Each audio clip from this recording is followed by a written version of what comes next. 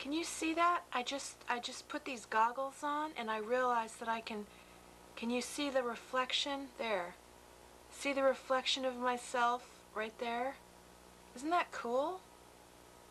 I just put these on. See? Ooh, I can move around and create. I always feel like I'm under construction. I have these goggles on as a metaphor. I'll take them off.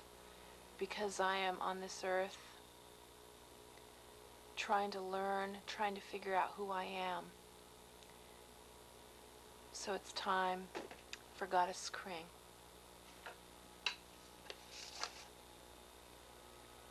Goddess KRING, www.shannonkringen.com. Write me with questions or comments. P.O. Box 20610, Seattle 98102. I'm on the same time every week.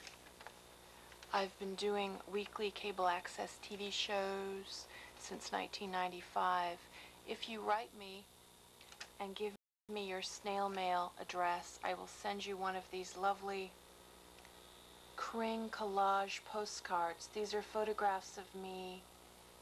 I model for artists, and I also take photographs of myself.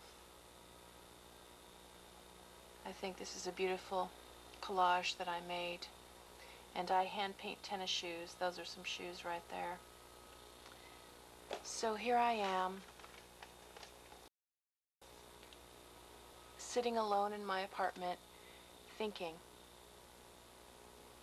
trying to figure out who I am and what I'm doing.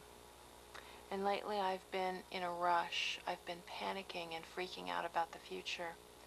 I've been in and out of therapy since 1992, and I've recently taken a long break from therapy, and I'm just now beginning to get back into therapy. And I'm trying to break through the self-consciousness that I feel right now. I'm a highly sensitive person. I have a book right now that I'm reading called The Highly Sensitive Person, How to Thrive When the World Overwhelms You, because the world does overwhelm me. I'm very introspective. Sometimes that gets misunderstood as being really self-absorbed and as being narcissistic. Part of my healing path is to recognize the fact that my family dynamic was that I was this only child of divorced parents, and my parents are sensitive, loving people, and I love them very much. But it's recently come to my attention that a lot of my needs were neglected emotionally as a child. I was physically taken care of by my grandmother and my mother and my father. And I went to school and I did okay in school. And I had friends, and I used to roller skate up and down the block, and I had a lot of great things about my childhood. But I have this deep sadness and trauma, emotional trauma and longing inside my heart. And that's because the adults around me when I was a child were preoccupied with themselves, to the point of being, I think, a little bit narcissistic, to the point where I was neglected, to the point where I didn't get enough mirroring back and forth from the adults around me about who I am, who is Shannon. And part of the reason why I videotape myself, and part of the reason why I have a website that has over 500 photographs of me, many of which I took of myself, some of which other wonderful photographers shot of me. Part of the reason why I have that, it was because I'm an artist and I love to create, and self-portrait is my favorite thing to do. I also write in a journal every day. And part of the reason why I do all of these forms of expression is because I'm trying to figure out who I am by literally looking in the mirror. Because it's hard for me, I think part of what friendships and romantic relationships are for is so that you can look in the mirror and see yourself in the other person, and you can hold up a mirror to the other person. You give and receive love with friends and family and a lover or a husband or a wife or a son or a daughter. And it's all about relationship between human beings, and we see each other in each other. We're all connected. And giving and receiving communication with other people is something that's hard for me to do, because I'm ashamed of the fact that I have emotional needs, because I was brought up with adults who were very overwhelmed and had problems that they were dealing with. And as a child, I'm very sensitive, and as a child, I remember in 2nd or 3rd grade feeling like the adults around me are having trouble, and the best thing for me to do is to be really quiet and to not ask for too much help, because they can't really give it to me. And I learned to shut down my needs, and I learned to cut myself off from what my feelings were. And one of my problems is anger. I have a lot of anger inside me, and it comes out. I suppress it, suppress it, suppress it, suppress it, and then I explode, usually at the bus stop if I miss a bus. Here's the dreamy filter. Dreamy, dreamy filter. Ooh, dreamy filter. This is a scarf. See this scarf right here? I put this scarf on the lens, and it creates kind of a smoky, dreamy thing. There, I just had to do that. So the adults around me were preoccupied with their own problems, and as a child I learned to shut off my feelings. And I think it's really good to be this self-aware about it. But I need to go beyond that. So to make a long story short, I'm getting back into therapy. And I go off and on between thinking that I should be on medication because I have mood swings, and I feel a lot of sadness. But I don't really think it's my brain. I think it's the environment that I grew up in, and the fact that I'm a very highly sensitive person, and I have a lot of negative brain patterns in my head that I need to change. And I've tried, I was prescribed for depression, I was prescribed Prozac, and that didn't really help me. And I tried Paxil, and I tried Zoloft, and I tried St. John's wort and Kava Kava, diet improvements, exercise. Many of those things, I think diet and exercise have helped me more than any kind of medication I've ever taken, although I might try another kind of medication again, although I'm very skeptical of that. And there's been research recently on some antidepressant medications that show that perhaps they are hard on the liver and the kidneys, and there are side effects. One of the side effects to many antidepressant drugs is that they cause you to lose your sex drive.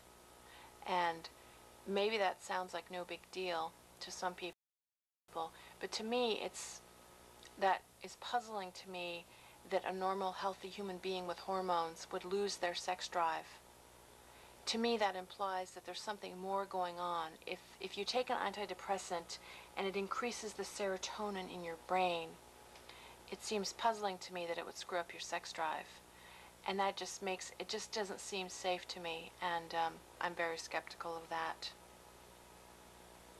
I think, okay, today, recently actually, I saw a Jim Carrey film called Me, Myself, and Irene, and it was just a silly, goofy comedy. But as usual, in the Shannon Kringen way, I saw it as a metaphor. And Jim Carrey plays this really nice police officer in Rhode Island who is so nice, he lets people walk all over him, and he doesn't stand up for himself, and people take advantage of him and make him do things that he doesn't really want to do, but he's too afraid to say no, so he does them. and he's cut himself off from his feelings, and underneath it all he's really angry, and he has all these feelings that he's not even aware that he has. And he finally explodes one day.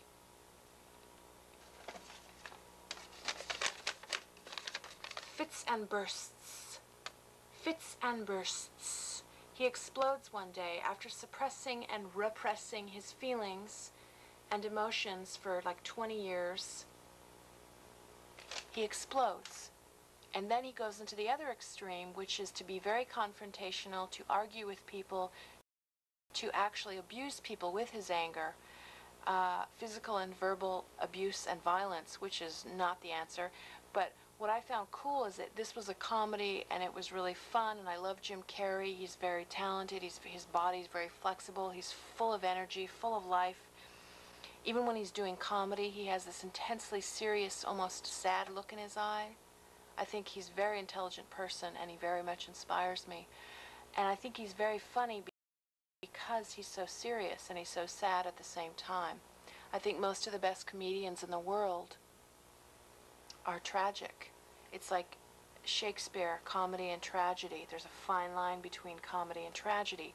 And I think these people, like Jim Carrey, really inspire me because of that.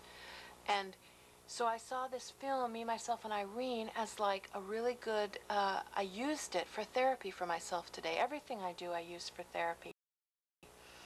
I'm healing and growing through my emotional honesty, and I hope to inspire you to be honest and authentic in your expression, giving and receiving yourself to people that you love and interact with. And so he goes to the other extreme. He goes from suppressing himself to expressing himself so boldly that he becomes narcissistic. Narcissistic rage, they call it. And it's almost like he forgets about everyone else's feelings, and he just focuses on his own feelings, and it creates damage. And the moral to the story is, then somewhere in the film, he takes medication in the film, but they don't emphasize that. They don't focus on that. Actually, what ends up happening is he ends up, I won't give away the ending of the film or anything like that, but I'll just say that there's things in the film where he synthesizes and fuses together his two sides and becomes a whole person and learns how to love himself and express his anger and still have love and relationships. And that's what I need to learn how to do. I think a lot of my mood swings, a lot of my freakouts are like the dam has burst. I repress myself, I cut myself off from my feelings because I'm ashamed of having needs, and I've learned very dysfunctional ways of trying to cope with the stress of life, normal everyday stress. And so I suppress and then I express, like the dam bursts, a volcano explodes, and that creates problems for me. And so I need to learn balance. I need to learn the gray way, middle way, Siddhartha way. So these are some of the insights I've been having recently. And I just finally figured out, I've been dating this one guy for a year, and I love him very much, but I've been denying to myself that my needs are not being met. And I want to continue to be this person's friend. I love him very much, and I hope that we'll be friends for the rest of our lives. But romantically, I'm completely not happy in the relationship, and part of me is afraid. Romantically, the relationship I have with this person is like anorexic. It's like he doesn't have very much time to see me because he's going through a divorce and he has 2 children, and he's very busy, and he has a career, and there's lots of stress that he has to deal with. And he's very emotionally there for me and very nurturing and loving, but we mainly just talk on the phone every day, and that's just not enough. You know, I'm a very affectionate person, I'm a very sensual person, and I need someone, a life partner. I mean, I'm 31 years old right now, and I would like to get married someday soon. I might want to have a child, I'm not even sure. You see, this is the future I'm talking about. I don't really know where I'm going with all of this, but I'm trying to heal and grow and learn. And I'm not sharing this on television to get you to have sympathy for me or feel sorry for me or worry about me, but I think it just feels good to share my honest feelings about things. And I'm a strong person. I have a mother and father who are helping me. I have a therapist who's helping me. I have a few friends, although my social life is rather anorexic, I must say, because I isolate myself and I do feel kind of ashamed. Some people think I have a few screws loose because of my show, but I think all artists are thought of as kind of eccentric, and especially if you're really honest about your emotions, you're bound to come off as a little crazy, because in this culture that we live in, people are taught to not really share their feelings. We're taught to sort of pretend like we know it all and put on an ego mask, like we know exactly what we're doing, and we don't want to admit that maybe we're wrong sometimes, or that we make mistakes, or that we have weaknesses, whatever. So I'm willing to admit that. Not that I'm perfect, not that I'm better than you, but I think being honest about your feelings is very healthy, and I don't think that that means you're crazy. Although I do think that when I'm self-destructive, I can see why some people might think I'm a little crazy, because why would somebody want to hurt themselves? I mean, it's really kind of absurd to want to hurt yourself, let alone hurt anyone else. And I struggle with that because I feel angry and guilty, because I was born into a family, and I sensed that the adults around me were a little bit overwhelmed and dealing with their own problems. And so I tended to blame myself. I thought, oh, I must be in the way. I must be causing problems. I better not have too many needs. And I learned to not ask for help. Like in second or third grade, I remember my report cards would say from my teachers, Shannon needs to ask for help. When Shannon doesn't understand how to do something, I tended to withdraw and sit there, and I thought there was something wrong with me if I couldn't figure out how to read in third grade. I mean, third graders need help. Third graders need to be taught. And I tended to feel, because of my family dynamic, I tended to feel like it wasn't okay to ask for help. And if I did, I would be a burden on other people, or it would mean that I was weak, and I felt helpless. And I was really scared as a child. Much of the time, I was really, really scared to really rely on other people, because in a lot of ways I was let down by the adults around me as a child. And I know that they did their best, and I talked to my mother and father about both of these issues, all of these issues, not both of them, all of these issues. I speak with them about this, but I also feel compelled to share through video. And I have a website. I write in my journal every single day. I have a journal online that I write in every day, and people can leave comments for me on my journal entries, and I post photographs of myself. My website is filled with photographs of me, and I love to share my expression, my Kring Speak poetry and photographs, and this is just, for me, this is therapy. This is a way to allow the healing to reveal the dreams, because I have a fragile sense of who I am. And you're welcome to project onto me whatever you feel about yourself or your family or your childhood or your dreams. Because my goal in life is to grow and heal and learn who I am and pursue my goals and my dreams, because I don't even know what they are sometimes. I've always thought that I wanted to be famous, and I am sort of a cult figure in Seattle, but that's not really giving me what I wanted it to give me. Really, what I want to do is connect with people and express myself and celebrate my uniqueness and inspire people and be a vehicle for transformation. I think that my ultimate career would have something to do with healing, combining art with healing. For a while, I thought I wanted to go back to college and get my BFA, but I've changed my mind once again about that. I'm actually not really sure. I want to combine healing with art. There's a woman named Gabrielle Roth who does music and dance. She wrote a book called Maps to Ecstasy, and she's all about healing and art. Artistic expression as healing. Instead of just trying to do good art and put it up in fancy galleries and impress people with how great of an artist you are, how great you are with color and composition and conceptual ideas, it's also about healing and growing and sharing compassion and empathy and coming from your heart. It feels good to do a monologue like this. I have not spoken like this on video in months, I don't think.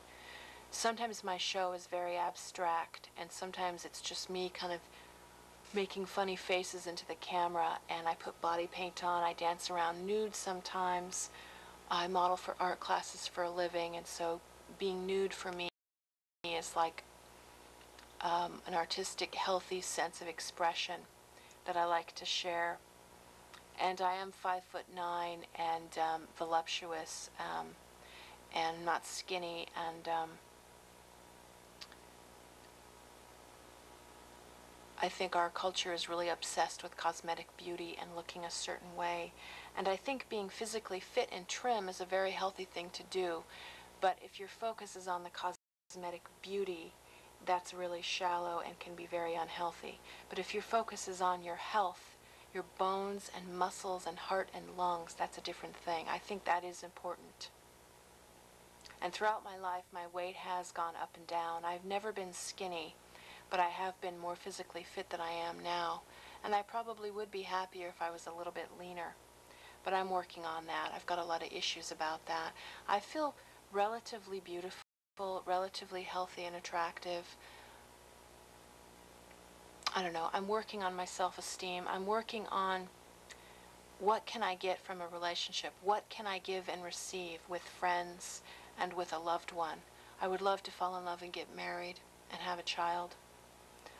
But I know that my main relationship is the one that I have with myself. I mean, I think the main relationship that all of us have is with ourselves. I need to learn how to really love and nurture myself. But part of loving myself, I think, is having a relationship, is falling in love, because that would fulfill some of my emotional needs. But I know that there's a lot of things that only I can give myself, nobody else can give me. There's a certain kind of self-love that I need to have, because it's like there's a hole inside me, because I abandon and neglect myself, because the adults around me did it when I was a child, and so I learned to mimic that. I learned to abandon myself. And I need to relearn that. There's a lot of things that I need to work on, and that's one of them. And I think if I fully learn to love myself, then I'll have a lot more to give the man that I fall in love with.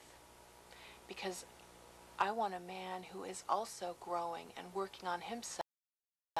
You know, the kind of man that I want to fall in love with is someone like me, who is creative and expressive and honest about their emotions, and is centered and is grounded and is working on himself and trying to love himself and wants to give and receive love with me. And that's the kind of relationship I'm working on. I'm working on that with myself, but that's the kind that I envision on attracting. And I'm not a real social person, so I don't know how I'm going to meet this man.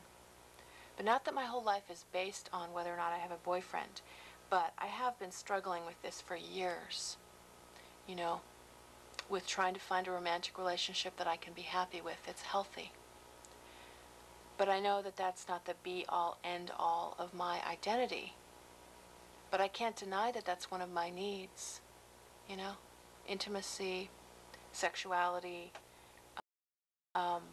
companionship, affection. You know, we do need other people. I need other people. And sometimes when I talk about my neediness, some people say, well, you know, nobody else can love you, Shannon. You got to do it yourself. And, you know, I've been trying to do it myself all my life. I'm an only child. I spent a lot of time by myself. And I was neglected, and I'm ashamed of needing other people, and I need to work on that because I'm starving for attention in some ways. Even though I do this show and people watch and people write me and I love getting feedback, my own personal life is I'm lonely, and I need to connect with people on a deeper level, in person, in real life. Not to degrade myself for doing my art. I like performance art. I like sharing with you, the audience, a mass of people out there watching me. I like this. But I need to balance myself. I also need to have more personal, intimate relationships one-on-one. And that's a challenge for me. So how are you tonight? You can write me with questions or comments and I'll write you back. You can email me or sign my guest book on my website. You can read my live journal, make comments to me. I hope that you love yourself and that you're pursuing your dreams and that you're expressing your authentic self. It might sound corny, but I'm completely serious and completely sincere. And I hope you're having a good night tonight because it feels good to share this. Thank you for listening to me, Shannon Kringen, Goddess KRING.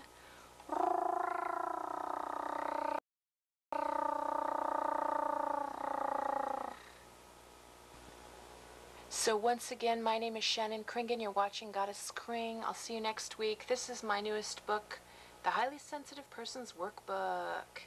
And I am working on it. And one more thing, pardon the funk. Here it is. Goddess KRING, shannonkringen.com, P.O. Box 20610, Seattle 98102. Write me with questions or comments and I will write you back. Feel free to log on to my website. I've got email, goddesskring@hotmail.com. I have a guest book, and my live journal is something that I'm really having fun with. It's, I write in it every single day, and it just feels so good to share. Thank you so much for listening to me. Please follow your heart and follow your dreams. I need to follow my own advice. I need to follow my bliss. A lot of times I lose touch with what my bliss is and I feel kind of numb.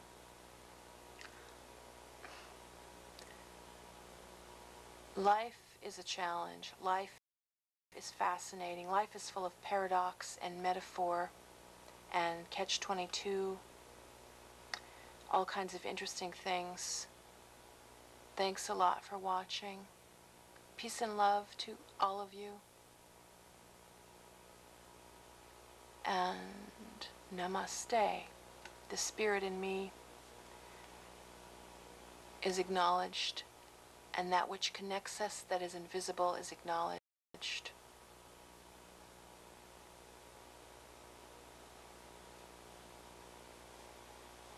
Good night.